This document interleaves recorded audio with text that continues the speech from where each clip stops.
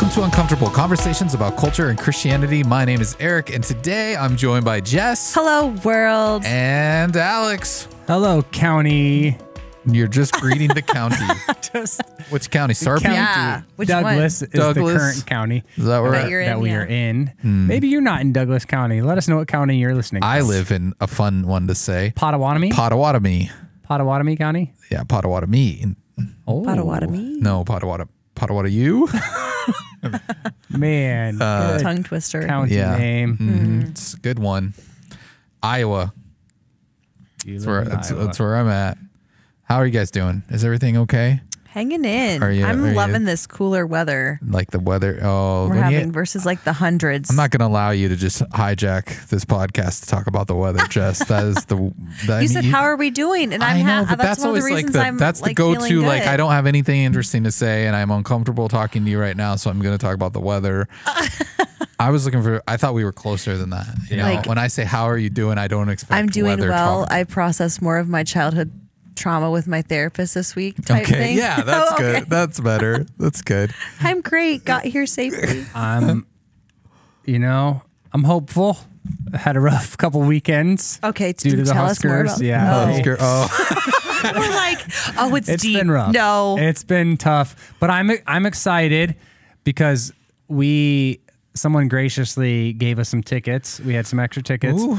And we have a neighbor boy that's never been to a game. Mm-hmm. And so, I talked to my son. I'm like, hey, we should invite him to the game. And my son is like, he was so excited to invite this kid. And like his reaction, like it was like you told the kid he's going to Disney World. I mean, he is like the most excited kid in the world. So I'm going tomorrow to the game and just so excited to watch like this kid, like our neighbor kid, just see everything. Like we're gonna go early and watch like the team walk in and the Unity walk and just like go to camp. Sweet. So like I'm looking forward more than like the game is like the anticipation of watching like and how my son interacts with him. So I'm hopeful. That's cool. And it's a night game, so maybe we'll see Matt Rule's first game. Last game I took my son to, he saw Scott Frost's last game, so hoping for better things. Yeah. Do you get emotional about things like that? I would like seeing someone experience something that I care about and just having joy. I would. Yeah, it's going to be fun to watch. Yeah, it's going to be fun to watch that. Tears. So. Eric, have you ever been to a Husker game? One time. Okay. One time. Yeah, it was. Christina won. What is it? Suite tickets or something like through her work years ago. Cool. And we got like the whole executive treatment with the food and everything up there. I got to sit up there. It was very fun. And that was when I actually like kind of converted to caring a little bit about the Huskers, and it's kind of fun. You really, because I was always I wasn't anti-Huskers, but I just didn't really care. And then I was like, oh, okay, I kind of get what this is all about now, being in the stadium. And but that was it one time. I think it would be fun if the three of us went to a Husker game together. It'd be up to one of our listeners just putting it out there. And Austin. I will say, just give us tickets. We'll go together. Alex, always looking for it has been, I think I was 18. Oh, it's been a while. So it's been a while. That's 20 years. Oh, ew. What? That's a long time. 20 years? Dated yourself. I did. How old is Jess? Everyone do the math. And add a year. She's almost 48, is according. No, really? 48, 18. Jeez. I'm actually, you'd have to add a year. It's called pastor math, okay? Pastor, don't apply pastor math to people's age. Pastor math, I'd be like 5, 10, 15 You'd years be Methuselah at this point. This week is a week we don't have a voicemail. No. We had a few people that, for whatever reason, and I think it's fine if you're like, hey, I don't want to hear my voice on air or whatever, then they send us some text messages. So this person gave us 8 options. Very generous. Oh, wow. That's a lot of text outrageously messages. generous. So they must be a CCC member. It's beyond belief. Beyond belief. And Jess, we're not going to go through all these. I want you to pick a number between 1 and 8, and I'm going to read that question as our kind of banter. Can I include Eric in this a little bit? How? Because I want to pick 2 numbers and then you pick one. I'm going to pick 3 and 5. Them all together. No, I'm going to pick 3 and 5, and you pick 3 or 5. Right, oh, I have to pick 3 or 5? Yep. Oh, wow. Wait, look how inclusive you are. I'm going to go with 5 because I like that round number. Why do they say it's round? Okay. Because like when you hold your hand out, it's like all right, a circle. here we go. I'm nervous a little bit. And you're pre-reading it. Stop. I'm reading it right now. You're thinking of an answer. The question here is, if you could go back in time and kill Hitler. What? Are you serious? Would you? Yes, that's the question. That's the question.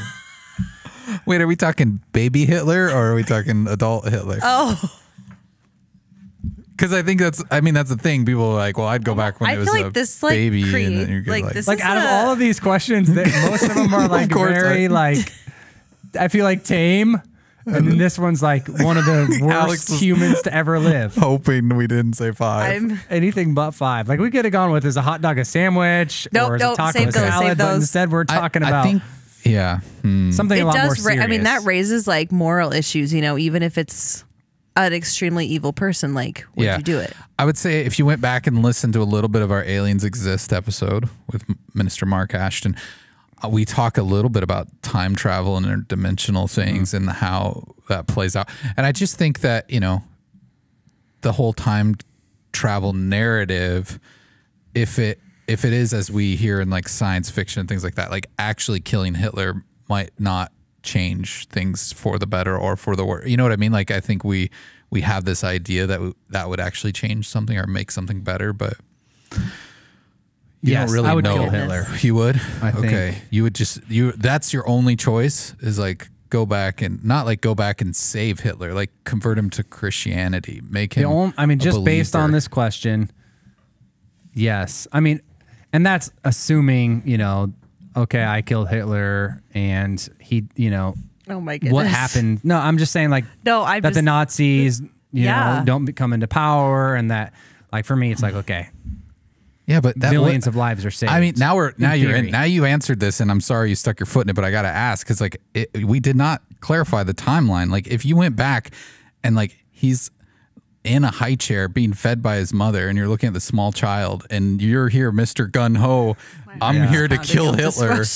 Like I think that people don't really think this question through because this is really a dark thing to take a human's life. Even the most evil of humans, it's still like a heavy thing. I don't know. Oh, I think it would be tough to like. Is he fully assimilated into this like evil person, or is he not there yet? Like I think that's what is it? Can you change his trajectory? Yeah, maybe. And I'm thinking like.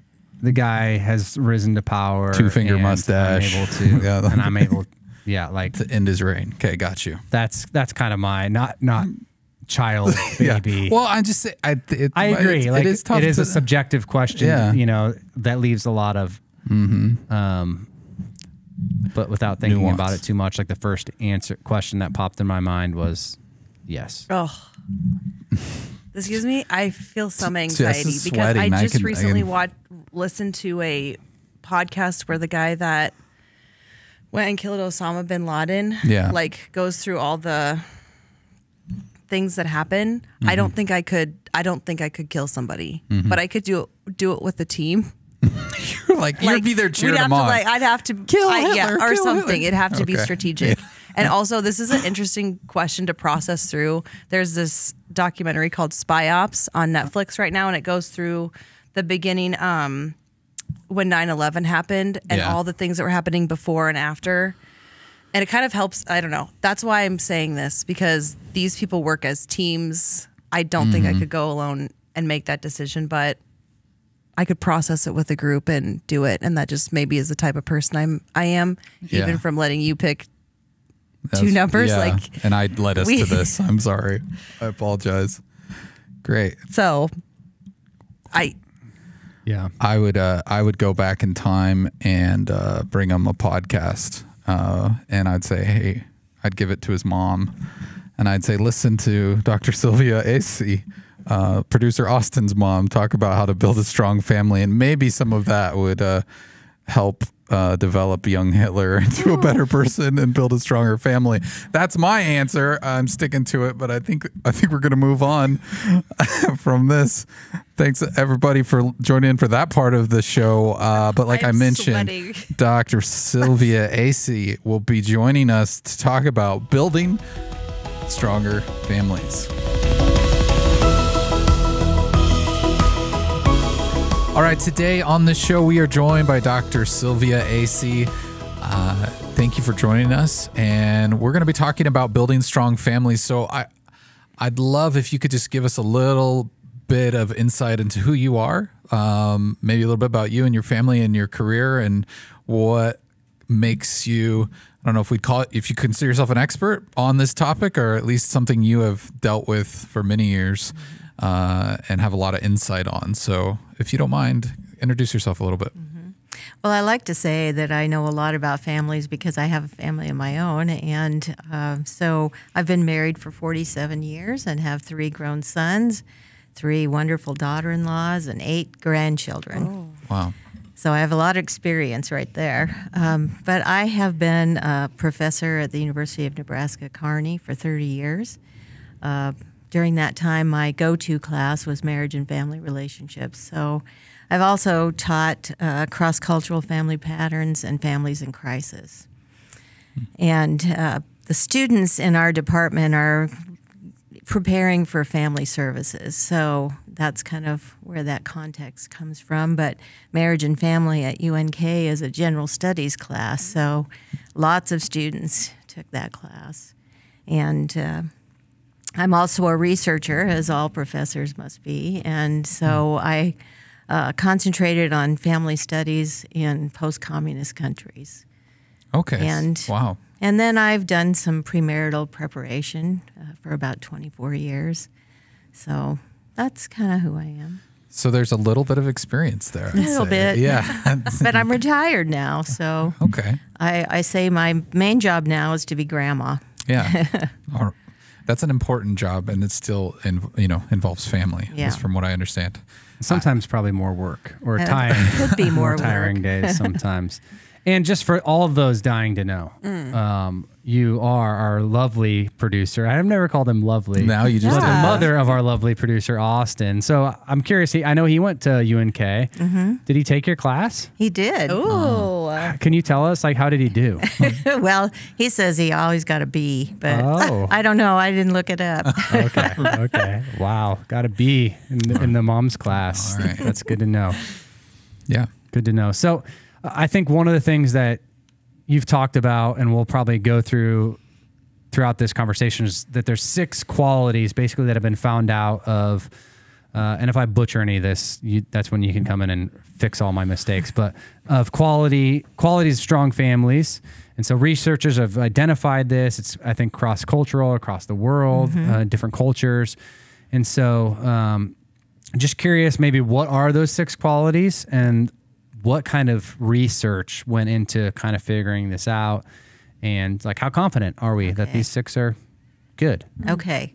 Well, the 6 qualities are commitment to the family, positive communication, enjoyable time together, showing appreciation and affection, the ability to handle stress or crisis effectively, and spiritual well-being. Those are the 6.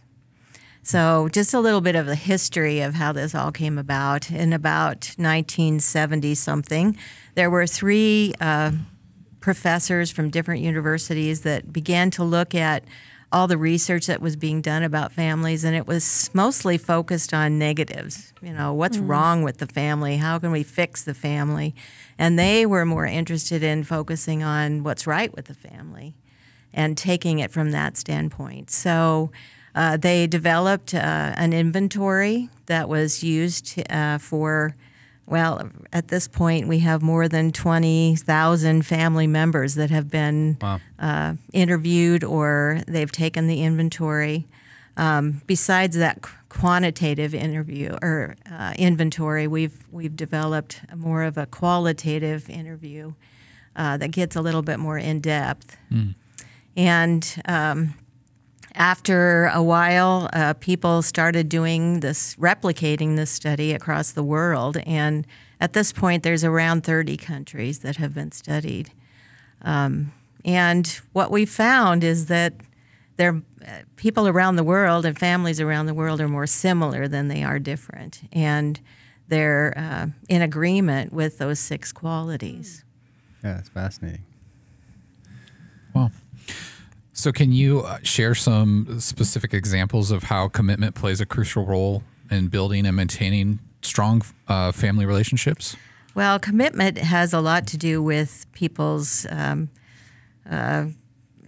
dependability, their trust in each other, and maybe some faithfulness is part of it. It's really an ongoing commitment to staying together, to working together, no matter what happens. That's what commitment is.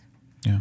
So how does that, I'm just curious how that plays out in the life of a family if, you know, parents don't really have that commitment. So like as a pastor, you know, a lot of times I end up having some counseling appointments with people that have been married for a long time and didn't really understand the commitment. And now, you know, 4 or 5 years later, we're trying to understand that commitment. But we've got kids in the issue, or not the issue, but kids in the marriage now. And some of their commitment is really not even towards one another, but it's towards, we just want to stay together for the sake of the kids, you know?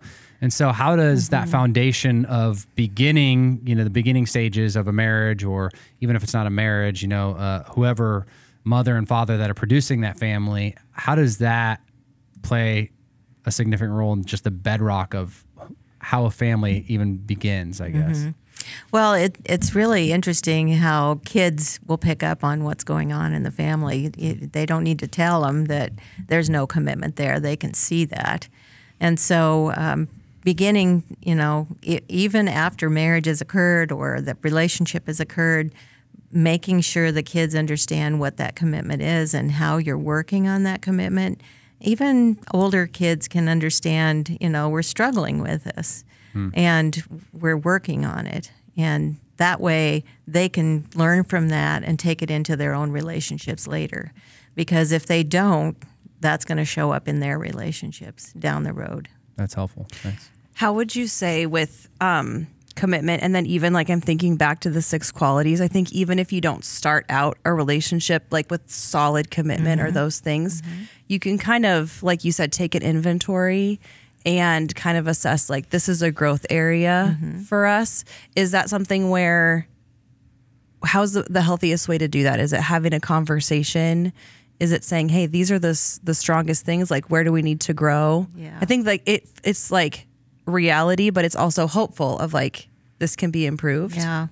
I think it's interesting, you know, in family education, when we've introduced this to hundreds and hundreds of families, and they've looked at the 6 qualities and they've kind of taken an assessment themselves.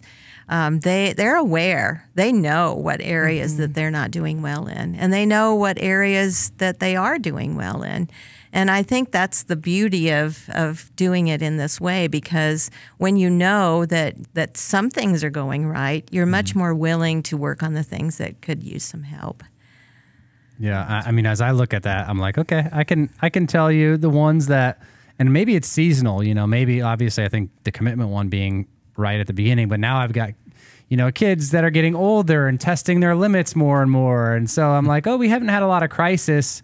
You know, maybe my wife and I have dealt with crisis with our kid, like with our kids as they were going through medical stuff. But now I'm like, okay, are we going to, you know, be a family that goes through crisis together and strengthens that? And so it seems like some of those things are seasonal, but a lot of it I feel like is built around just good communication. Obviously, even if being able to identify that and speak those things out. And so what ways does communication positively impact overall the well-being of a family? And like how, if a family's like, okay, we don't communicate well, I think especially there's probably a lot of challenges with this, with cell phones and all those things. How does a family identify that? And then how do they say, okay, these are some ways we can make steps to improve our communication? I think a lot of times people think positive communication is saying nice things about each other and giving compliments and that kind of thing. But it's the harder things, the more difficult things that make positive communication. Like really trying to understand each other's feelings and being able to share those without fear that somebody's going to come down on you for it. So that's part of it. Learning how to compromise, avoiding blaming other people for things that are going wrong. Those kinds of things are the hard parts of communication, but are positive when you can get past that. I remember taking my own marriage and family class and learning about this stuff in my counseling degree. And as much as like looking forward to having my own family and how I wanted to be healthy, it also made me a little traumatized looking back, because you kind of see the family system that you grew up in, and you kind of think through like, what was my life and what do I want to take forward? And so I think that for those people that don't have families yet, or maybe they're single and listening to this, it's also like, okay, if you have a family, you can assess this and move forward, but also like, what cycle do you need to break, or how do you want to do things differently in your own life going forward? Yeah. I used to joke that there were two kinds of people that would take marriage and family relationships. One was those that had great family experiences and they were so afraid they were going to mess it up when they got married. And then there's those that had a terrible experience and don't want to fall into the same patterns. They want to know how to have a great family. They don't want to go through what their parents went through. And so those two kinds of people were the ones that were staring at me every day, trying to figure it all out. I think it sounds like a given that spending time together as a family is good, right? But I do think in especially the modern age with so many challenges, whether it's technology or different things that pull us apart, what does that really look like, and what does that mean to spend time together? Because I think a lot of times we're within proximity within the home, but we're not really spending time together. Well, there's no doubt that just spending time together, you really learn about each other, and so you know more about what's going on in their lives. It's hard to speak into the other people's lives if you're not around them, so that's really an important part too. And then just having fun together and learning how to be a friend with that person that's in your family. That's part of spending time together. Researchers have always had this controversy about, is it quality time that you need, or is it quantity time that you need? And basically we say that you need quality time in great quantity. You got to have both. And if you don't have both, then you're probably missing out. And also, when we think about spending time together, I think sometimes people think it's got to be this great experience. It's got to be expensive. We have to, plan it, and all this stuff. And most of the time, what people say are their best memories of being in a family are those just everyday life experiences that you get. Just being, doing what you normally do, doing dishes together, building things together. Those are the things that people remember as their best memories. Of all of the people that we used the inventory with, there wasn't one person that said, "Oh, my best memory is that summer we went to Disneyland." And I want to drill down a little bit into what you said about friendship, because I think it's kind of a trope that parents shouldn't be friends with their children, right? Like it's kind of this, no, you're a disciplinary, you're the leader, and there shouldn't be this friendship connection. But how has that changed, and how is building spending that time together and building those strong bonds? What are the boundaries there that you should set? But also, how do you be a good friend to your children? Because I think, for me at least, with my kids, I do consider myself a friend of theirs. What maybe that's not reciprocated, but I do feel like we have a friendly connection there. But like, what are some healthy boundaries with that? Well, I would say maybe not using the word friend, but more the word advocate. Being their advocate, knowing that you're in their corner. Is very comforting and sets that boundary that's healthy. That we always have this thing about who's driving the family bus. It can't be the kids, or you're going to have a wreck. But so that's a boundary, but you still have to let them know that you love them and that you are in their corner. So the friendship maybe verbiage is more applicable to the spousal connection. Or older children, you know.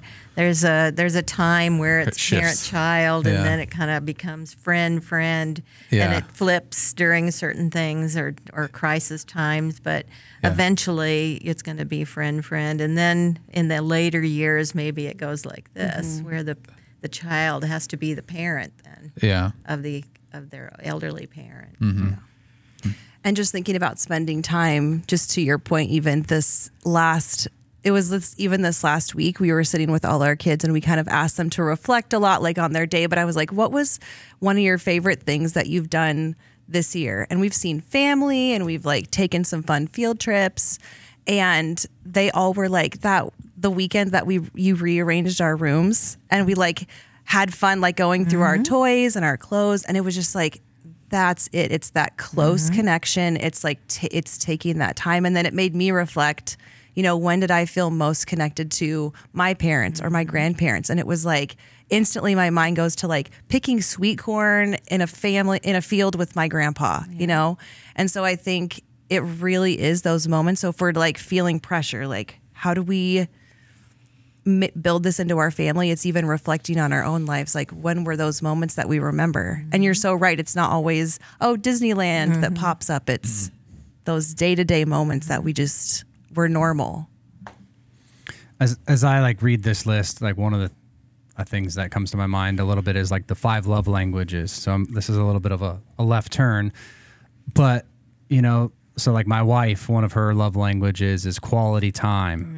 And mine is, you know, acts of service and gifts, and hers is quality time and affection. And so they don't always line up, you know, together. And I know like showing appreciation and affection are some of these pillars that make a strong family. So how do those two things balance one another? Because I also think, well, I feel appreciated, I feel loved, you know, when, you know, someone affirms it, when, you know, when they say that out loud, and my wife, you know, feels loved and appreciated, literally just me being next to her, you know, like even if we're not saying anything, if we're just watching a show next to one another, it's the fact that we're doing something together, you know? So how do you see love, like those love languages? I think a lot of people, especially in like, you know, a Christian, you know, society and worldview, understand those, and how do they play together with this family dynamic? I think love languages is a good thing to put in here too, because a lot of times we want to show appreciation and affection the way we want to be loved. And that's not necessarily the way they want to be loved. So you have to be able to determine what is their love language. And I think that's a great way to start, you know, when you want to show appreciation and affection. But there's lots of ways that you can show appreciation and affection. And one of the things that I found, particularly in post-communist countries, is the idea of respect. Because that's something that was really difficult for them during the communist period, was feeling respect from anybody or anything. And that was a definite marker for appreciation. Everybody wants to feel respected, even if you don't agree with them. Seems like a lot more work. Now I got I got 4 kids, and now I got to figure out what each of their love languages is, and I need to like meet each of those and not just mine. And so, but that, I mean, that's, I think what, you know, ultimately we want to do for a family is fight for them and fight, you know, not with them, but look at those opportunities, especially in conflict and stress and strife, to look at those for abilities to be fighting, you know. I think your outlook is like, I can either be fighting with them or fighting for them, and things go a little bit better when we decide to fight together instead of with one another. So. There's a couple things that everybody's going to want, though, is, you know, that touch. Just a touch on the shoulder to show that you care about them. Hugs. I mean, even if you didn't grow up in a family that was very demonstrative and showing affection, it's important to get past that and do it anyway. Saying I love you and meaning it. Yeah. Not as an afterthought. So making that extra effort. Yeah. One of the things that I think it's important to discuss is just dealing with stress and crisis within a family. I mean, I think for my own personal life this summer, we started out doing a lot of like small home renovation things, thinking this is kind of just a light and, you know, not a big deal, but then it kind of became a big disruption, you know? And I didn't, you know, my son's 12, my daughter's 14, and I don't think we realized how much stress it was, because it's obviously causing my wife and I stress, but you don't realize how much of it is just leaching or, you know, going onto them as well. But then like it kept kind of amplifying, and now, you know, you've got this sewage line that's blocked, and now we're explaining to the kids, well, until we get this, you know, dug up, we can't flush toilet paper, you know, things like that. And it adds all of this stress. It seems like such a first world problem in so many ways, but still it adds a lot of stress, and it's this awkwardness and this uncomfortability. I mean, it's such a small example, but I think those things tend to be cumulative as it builds up. And like what's a appropriate way or a helpful way for us to navigate that as family units? Like, is talking about it the place to start, or is it, you know, because I think sometimes there's a tendency just to go, oh, well, if we know what we got to do, but let's just kind of ignore it for now until we get through it. Yeah, I think talking about it is one of the major things. You've got to let everybody voice their opinion about or their stressors or the things that are upsetting to them, because you don't know unless you ask them or that they say it. You know what's uncomfortable for you, but you don't know what's uncomfortable for everybody else. And being able to talk about, you know, things and realistically, you know, understand what's going on in their head, and then being able to work through that.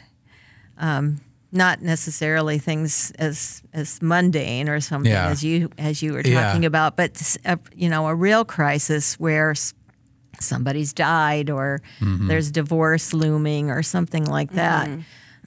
A lot of times what happens is people tend to try to manage it on their own individually. They go to a counselor, they confide in a friend, and they forget that there's other people that are in this situation, and they need to work on it together. Not that a counselor wouldn't be a good thing to do, but maybe group counseling, going together, trying to figure this out together, because this is a family issue. It's not just your individual issue. And what happens sometimes is when people try to manage it themselves, then they've gone on. They've advanced where the others haven't, and families fall apart. Divorce occurs. They tend not to want to see that person anymore because they're mad at him for whatever reason. And so really it has to be a family working on things together. What do you do in that situation when they're not inevitably, but I think a lot of times there are different viewpoints in a relationship, or there's someone who's like maybe the strong man who's like, I don't need counseling, I'm not going to do this as a group activity, or it could be, I mean, that could be the wife as well, but I wonder, or even children as they get into their teenage years and they have opinions on these things, and that's something maybe that they don't want, or they're feeling misunderstood. I mean, how do you that's a lot to manage. And I think in the effort to maintain peace, you can't just put your foot down and say, well, this is what we're doing, and you don't have a say. And so like, how do you really navigate that in an appropriate way? Well, you have to do what is possible. Yeah. And what isn't possible, you have to let go. But if only one or two people are willing to go to counseling, then what you're learning in that counseling, what you're talking about on that counseling, needs to be relayed to the family somehow. Yeah. So that everybody's on the same page as much as possible. Yeah. I think for something that really works well in our house that Ben and I have had to like struggle through, because this was not how we grew up, was to if we start an argument in front of our kids, we follow it all the way through. So we let them see kind of the path that we take, and that kind of creates some security, and they can see resolve, because you're so right, kids pick up on those things. And then another thing that's worked really well for me, I'm sure you've seen this a lot, is I have to manage my own triggers and my own trauma and the way that like people are affecting me, and not taking that out on them. But for instance, like my 9-year-old, you know, he has an opinion now. He has his own thoughts. And so for me to allow him to talk and process through something, I have to be conscious of, okay, how am I treating these people and being aware of other people's feelings, not just mine in the room. And I think when I step back and pause, it kind of lets me process more through like a crisis or a disagreement, and then to give everyone a seat at the table, not saying like, oh, my 9-year-old is the same level as me, but I think we all deserve respect. And our rule at our house is like, if we're gonna talk about something, like it has to be like kid appropriate in the room. So I'm not saying like, okay, if someone was discussing divorce or something extreme, like, hey, involve the whole family, but it's also being conscious of who's around, who's listening, being aware. Yeah, that's good. One of these, no shocker, since I work at a church and I'm a pastor, that perked my interest and was like, yeah, of course it's on there, is just the spiritual well-being, like how that, is such a big part of family. And obviously as a church, like we believe in that. We're like, hey, we think this was God's idea anyway, to build a family, be fruitful, multiply, a lot of those things. And so how does how has research played it out that, spiritual well-being helps families and helps families thrive and bond together? And what does that, I guess, look like? How do we quantify what, I guess, spiritual well-being is? Yeah. Well, it can mean many things, in some ways. And it's not just there's a belief that there's a higher power of some kind. It could be shared ethical values, the difference between right and wrong. And it could be having a compassion for other people, and things like having hopefulness for the future. Everyone can get behind those kinds of spiritual well-being kinds of ideas. Almost everyone would agree with that. Not everyone is going to follow any kind of faith tradition, though. And so for a Christian family, of course, it's very important that you practice that together. And it's part of your everyday life. It's not just something you put in a box and put on the shelf and take down Sunday morning or when things aren't going well or whatever. It's something that you're using as a marker for every part of your life. Because you worked at a public institution and things like that. So how did maybe you as a follower of Jesus, how did you use this, maybe not as like I would assume not everyone that you worked with faculty-wise or student-wise was a Christian, right? And so how do you try to weave in like, hey, I do think that this is Jesus's idea or God's idea in a way that's non-confrontational, but also like, hey, this is good news. And I really do think that, if you meet Jesus and you follow these values and principles, because all the ones that you listed, I'm like, well, I think those, in my opinion, are principles and values that God created. They were his idea. So how did you just navigate that, I guess, in decades of a career working in this field? Well, it's very true that not everybody that was in my class was a Christian or had any kind of faith tradition at all, or even those that were faith resistant. I had every kind of person in my class. There was no doubt when they left my class that they didn't know how important faith was to me. And there was opportunities for them to come and speak to me outside of class whenever they wanted to about spiritual things.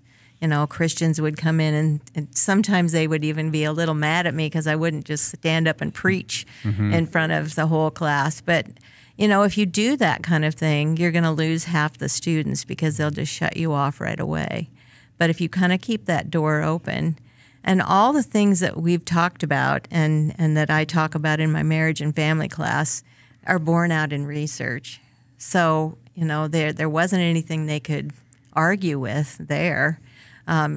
If I said, well, it's true because it's in the Bible, and those that don't, know the Bible or read the Bible, they might have just said, not gonna listen anymore. But it's found in research. It's borne out in research. So that was easy to do. That's cool.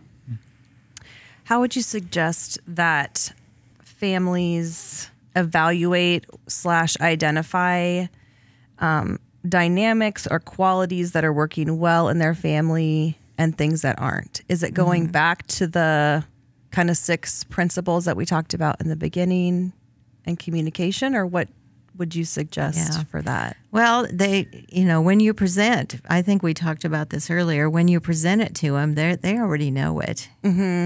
One of the things that I did, I don't know if we want to talk about patterns that families get into that aren't really very healthy. One of the things that happens in a family is that they continue to do things that they've seen in their lives because they don't know any better, and it feels comfortable to them, even if it's not healthy. And so one of the things that I did in my class, and I think counselors do this, therapists do this, is something called a genogram, where it's a family map, and they map out at least 3 generations: grandparents, parents, and their generation, and whoever's had an impact in their life. It could be uncles, aunts, cousins, anybody in their family that has been a part of their lives, putting on the characteristics of each of those family members. Things like personality, medical issues, addiction issues, temperament, occupation. I mean, it was just like all kinds of things about each of these people in their family. And then when they get that all done, they look for the patterns. What is happening down the line that's not good, that we need to change? And unless somebody makes a conscious choice to change, it's never going to happen. You'll continue to do that. The next generation will do the same thing, and on and on. It was so eye-opening for students to be able to see it in front of them. It's like you can't deny it when it's right in front of you. Yeah. One thing that I think I saw a lot was maybe grandpa died of cirrhosis of the liver. Dad is an alcoholic. My brother drinks too much. That's a pattern. And they've now just realized that. Oh, what am I going to do about that? I need to do something. If I don't do something, maybe it'll follow on my kids or the next generation somewhere. When you look at, I think a genealogram is a great example of that, and then you can kind of reflect on patterns in your own family. Do you have any suggestions on if someone has been in their obviously their family for a while, or maybe married for a while, and they recognize, hey, there's patterns and things that I haven't addressed yet, just later, maybe later on in life? Like, is there anything that you suggest on how to start changing that pattern that they could implement into their life, maybe like starting place of that? Well, they've got to start somewhere. Yeah. In my marriage and family class, the last project is a problem-solving project, and it could be a personal problem, a family problem, or a societal problem. And a lot of times they would pick something that they found in their genogram to work on, and they had to come up with 3 solutions. And then they had to justify the solutions. It was a whole process that would help them to know where's the starting point. Yeah, that's really good. And then what's the first thing you're going to do if this is your starting point?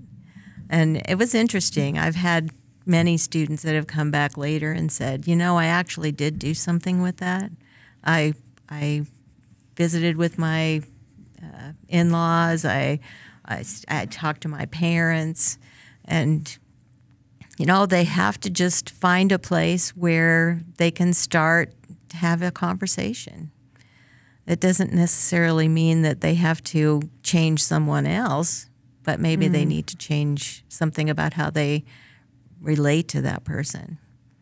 Yeah, and I'm a huge fan of the genogram because anytime I'm doing premarital counseling or things like that, I think it's so important because every family is 2 families merging, at the end of the day, and so every family has their own kind of line. Maybe medical history, or it's how we did punishment, or how we used money. There's so many different ways where, I mean, if you don't have these conversations, I mean, it's better to have the conflict and the conversation, I think, ahead of time before it hits you in the face, and now all of a sudden you're reactive instead of being proactive about these kinds of conversations. And so I think even knowing, you know, these 6 traits is super helpful. But for someone that's maybe trying to figure out, where do I start? Like we're missing two or three of these. How does somebody begin to start this conversation? And does it differ regionally, or differ by culture, or your family culture and understanding?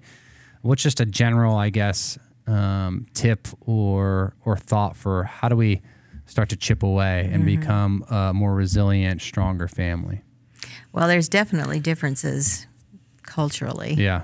Even in the U.S., regionally, there's differences. And then everybody's got differences in the way, like you said, they grew up. And understanding what are those unwritten rules that I knew were rules, but I forgot to tell my spouse what those rules are. So even just starting with that, you know, what is it that you do that breaks a rule that I have?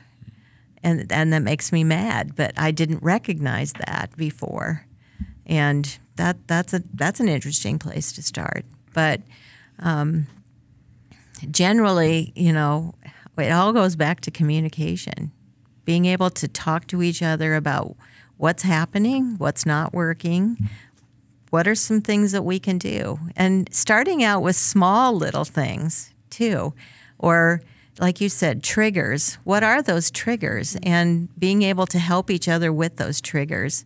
One thing that I did a lot of times with premarital preparation was find out what your fears are. And sometimes, just for an example, there was one time where actually it happened more than once, but someone felt uncomfortable going to their spouse's family because they felt left out. There were always things that were kind of jokes among the family members, and they felt left out because they didn't understand them, and they just kind of felt out of place. And so I said, does your fiance know that this is uncomfortable for you? Well, I don't know. I've never said that before. Well, what could make them realize that you're feeling that way? I don't know. Well, I said, how about if you just go over and put your hand on their shoulder? That gives you the indication, I'm feeling uncomfortable. And then maybe including them, trying to figure out a way to make you feel more comfortable. I mean, so it's such little things that can just be, you know, instant markers that change is needed.